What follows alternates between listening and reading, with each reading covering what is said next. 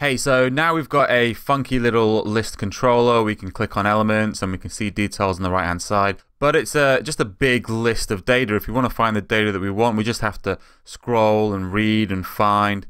So what do we want with lists of things? Well, we want to have a search or an ability to search within them and have the data set reduced somewhat.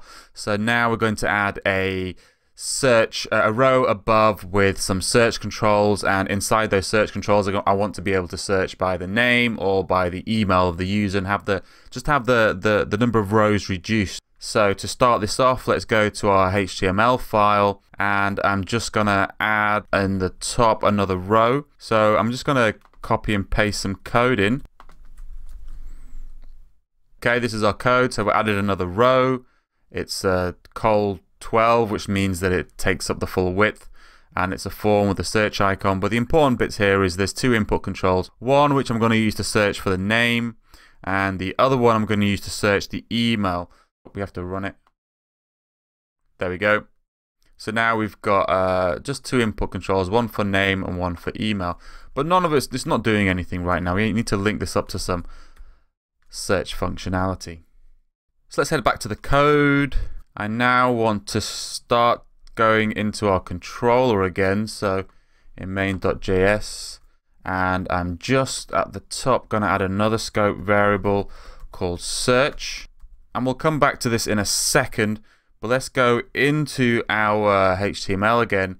I want to bind those input controls to a variable on the search object, so let's add some ng models in.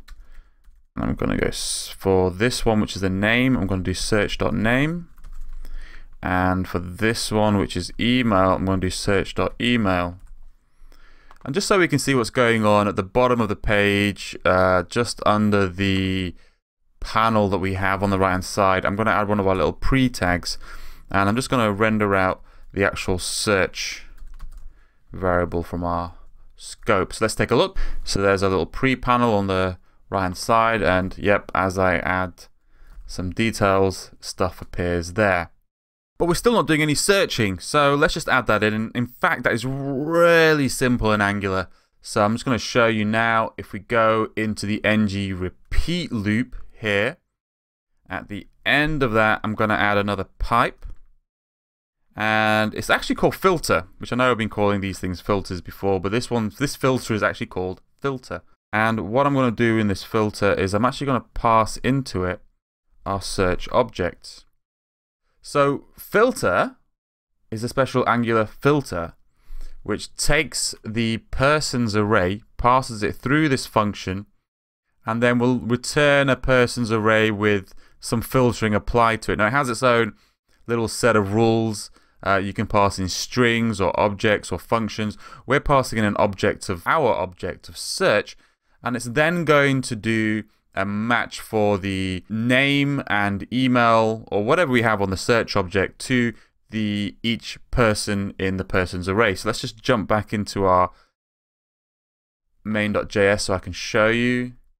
So if our search.name matches the person.name, it will include it, and if our search.email matches the person.email, it will include it. So that should just work straight out of the bag. So let's try it out. Let's refresh here, and I'm just going to type Greg. There we go, Gregory Huffman. And it should just also, if I go in the email box and I type some email address, I'm going to do pray. There we go. Now if we use the built-in Angular filter function, it also gives us some nice little extra syntactical features for searching. So if we actually type in the exclamation mark before any search, it will do the opposite of that search. And we can do the same for the email, for the name. And actually what you might be seeing is that it's not doing a case, it's doing a case insensitive search. It doesn't care that our case is the same. And actually it's not even doing a beginning of the string search. It'll actually search anywhere inside the string as well. But this isn't a great user interface. I don't like having to give the user two boxes, one to search the name and one to search the email. I want one box, one input box, where it will search every field on the person object. So again, there's a pretty nifty shortcut in Angular to do that. I'm just going to show you now.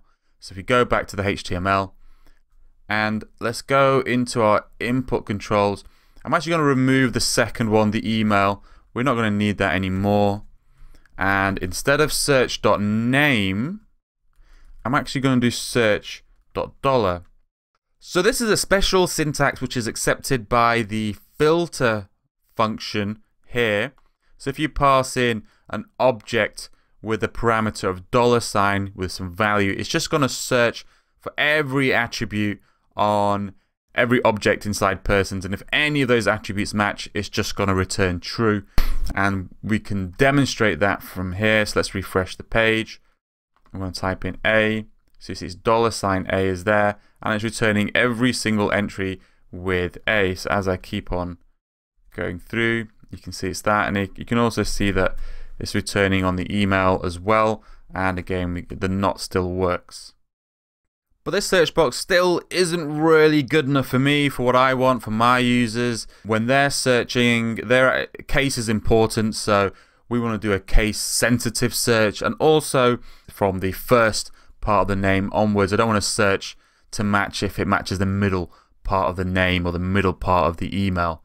So we can do that again relatively easily. Let's go back into our HTML, and instead of passing filter a search object, I'm going to pass in a function. So I'm going to call this function sensitive search. And at the same time, I'm going to go back into our input field, and instead of binding it to an object value called $, so an object property called $, I'm actually just going to bind it to search directly. And then let's go into our main.js. Now search isn't going to be an object. I just want to search on a string here, so I'm just going to change that. And let's just add our sensitive search function.